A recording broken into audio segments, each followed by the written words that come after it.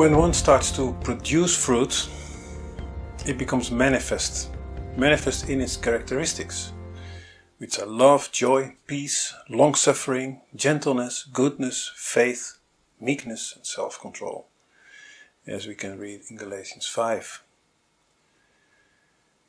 We talked the other time about the vine dresser, the vine and the branches, and how all works in order for the branches to produce fruit, to glorify the Father. So this is what I want to speak about now, this growing of fruit. And yes, as I said, it becomes manifest at some point, because fruit has characteristics. But from the time of the sowing, this little seed, from the time of sowing of this little seed in order to get fruit in the end, there's a long way. There's a long way of growing, cultivation, pruning. It takes time. There's a process. And this is the process of sanctification. And we spoke about this in the past, and you can see this in the diagram here, that there are certain steps and there is a process. And certainly once the fruit begins to be produced, then it cannot be hidden. You can plant a tree and it may grow for a long time and get branches and leaves, but at some point fruits begin to appear, and this catches the eye of everyone. Now the cultivation, the fertilization, the growth of the spiritual life, because that's what we talk about, this holiness, this is done in different ways. It can be through Bible study, prayer, meditation, fasting, obedience, and many more things. So this metaphor of a plant or a vine growing fruit, or actually going from the seed into becoming a plant and producing fruit, this is a good metaphor that we can use. Growing. It's about growing. And I remember from my teenage years that sometimes I felt these strong pains in my body. And my parents explained to me that these were growing pains. It's the bones that grow and they pull the muscles, and it hurts. Not everything grows at the same speed, so to speak. Yes, growing can hurt. And that's also true for spiritual growth. Paul writes to the Galatians in Galatians 5 verse 17, "For the flesh lusted against the spirit, and the spirit against the flesh. And these are contrary the one to the other, so that you cannot do the things that you would." So he speaks of this distressing side effect of growing, of the process of sanctification, of holiness, growing in holiness, and that there is this increasing internal conflict. This is the growing pain that is there. So you become more and more aware of how far you are away from God's perfection, and the reason you become more and more aware of it is that the picture of God becomes more clear to you, but also the picture of self begins to become more clear. You see yourself as in a mirror, and it's distressing. It fills you with shame of your dirt, shame of your weak character, shame of sayings, things that you say that you shouldn't, and maybe shame of thoughts that are dirty. It's distressing. It's growing pains. And Paul makes this picture that they are warring with each other. They are two different forces that are pulling. You want to become more holy. You want to grow, to become more sanctified. But at the same time, there are other things pulling you in the other direction. Now, if we weren't growing, then we would never see it. We would never see it. Ask an arbitrary person in the street who is not a Christian ask how they think about themselves, and most people actually say, I'm a good person. They don't see it because they're not growing. They're not in the process of sanctification. But if we are, yes, we will experience this. And actually, it fuels the desire to change, to mature. And so, the person who is growing in the knowledge of Christ, in other words, the person who is in the process of sanctification, begins to feel distressed. The flesh lusts against the spirit. They are pulling in different directions. And even Paul, at the time when he already was a mature Christian, he writes to the Romans in Romans 7 verse 22 through 25, For I delight in the law of God after the inward man, but I see another law in my members, warring against the law of my mind, and bringing me into captivity to the law of sin, which is in my members. O wretched man that I am, who shall deliver me from the body of this death? I thank God through Jesus Christ our Lord. So then, with the mind I myself serve the law of God, but with the flesh the law of sin. As I said, Paul was not a baby Christian when he wrote this. He was mature. And maybe that's even an understatement. But he too saw inside him this warring. On one side the understanding of the purpose and the perfection of God's law, and on the other side, because of this understanding, he was dismayed, because he saw how much he fell short.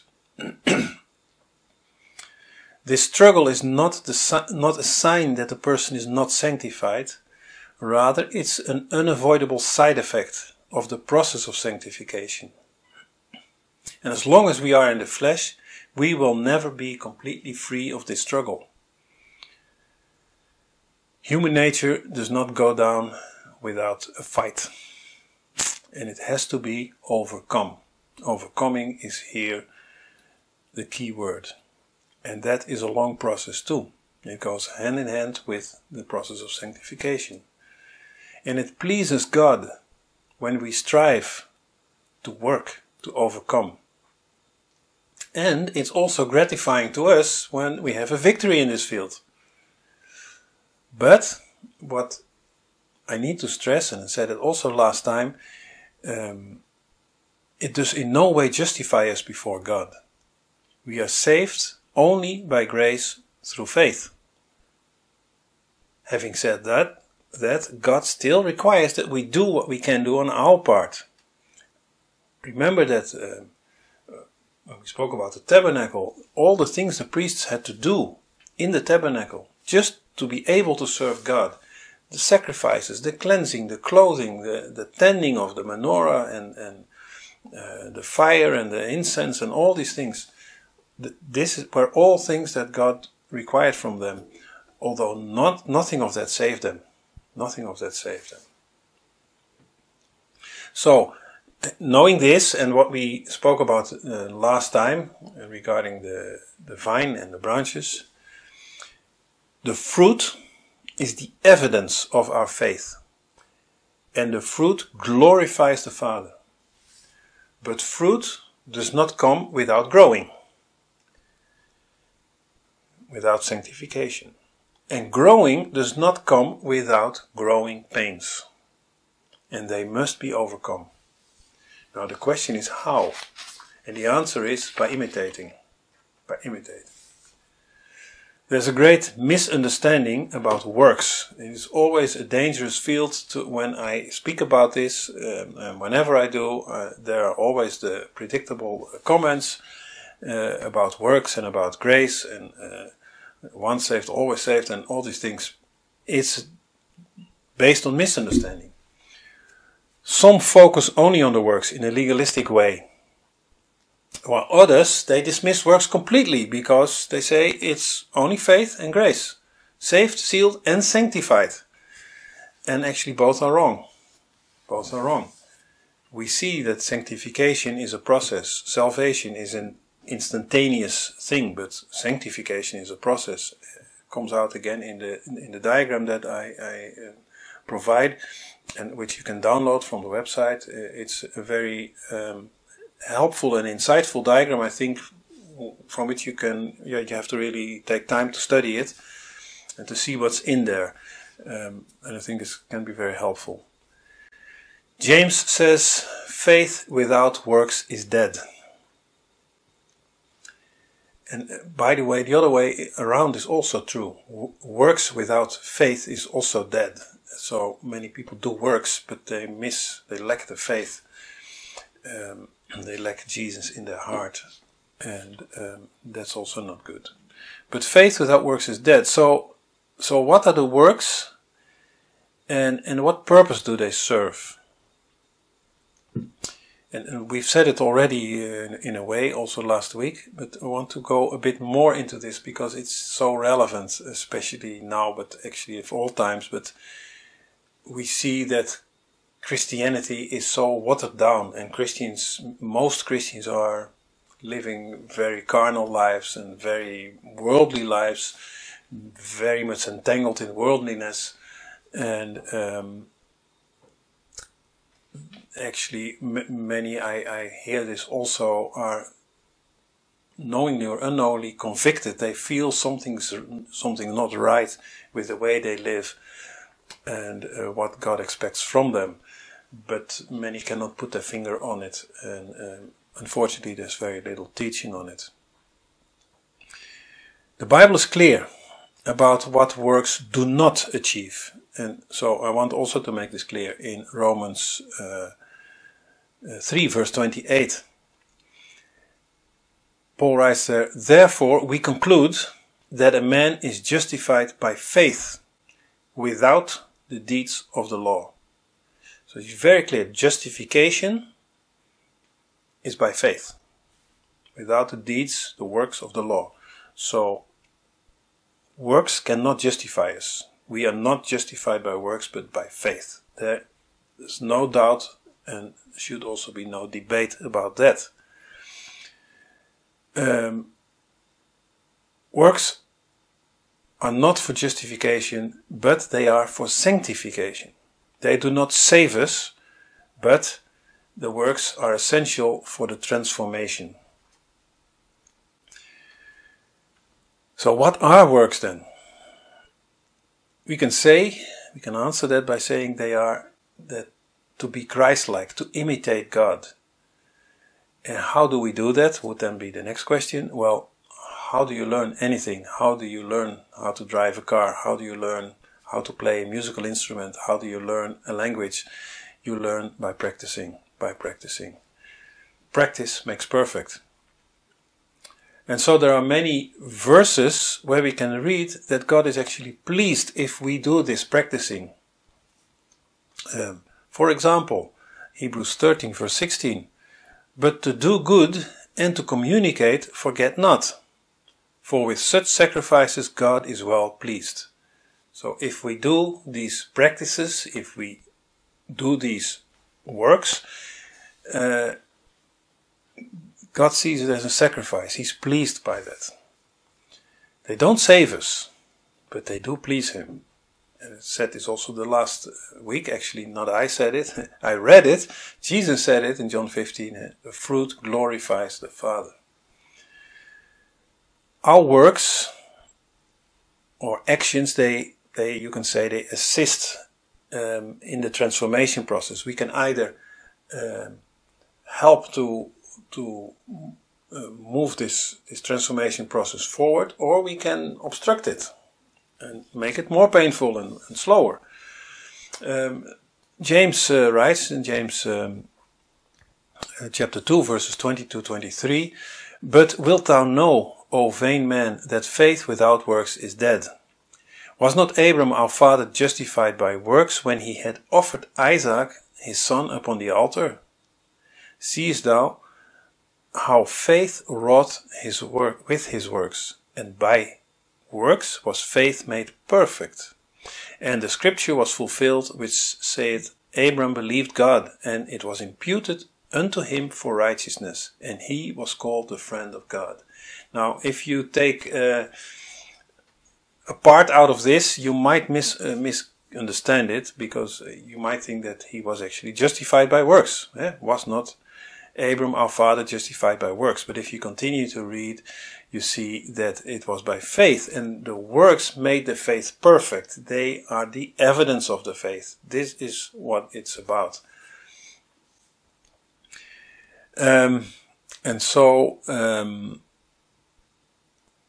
This faith, not the works, the faith was imputed unto him for righteousness. And I will get back to that in another message, Lord willing, shortly. Think of it this way: as parents, you are pleased to see your child making efforts to learn something, maybe to walk, and you see that he is falling more often than stepping, but he's trying. Or when he tries to write his first letters and he makes so many mistakes, but you see these efforts and it pleases you. You see how the child is trying to learn something. And slowly is also learning, of course. But there's much failure. And in spite of the failure, as a parent, you're pleased. You're happy. You're proud. Likewise, God is looking at his children. The children that are trying to imitate him, just as our children are trying to imitate us. Which is, by the way, something we often forget. They imitate us also in the bad things, of course. So even Paul reflects this when he writes to the Philippians, and he says, I do not desire a gift, but I desire fruit. I want to see evidence. Imitate me in imitating Christ, and show the evidence of it. So, if works are for sanctification, then the next question might be, why is sanctification so important? Okay, one thing we said last week, we said it also now, it pleases God, and it also glorifies God. So that's could be enough, but there is even more to it. It is actually vital, sanctification is vital, in order to testify our faith in Jesus before the Father. Again, fruit is the evidence, it's our testimony. So let's look at the number of verses to understand what this actually means. First, I want to read from John 5, verses 28 and 29. Marvel not at this, for the hour is coming, in the which all that are in the graves shall hear his voice, and shall come forth, they that have done good unto the resurrection of life, and they that have done evil unto the resurrection of damnation. It speaks here about the resurrection, and it speaks about judgment. Judgment unto life or unto damnation. But pay attention to the qualification. It says, they that have done good versus they that have done evil. It appears that what they have done, their actions, their behavior, their works, if you will, do matter. They do matter. And this is actually confirmed in Revelation 20, where we read about the fulfillment of this judgment,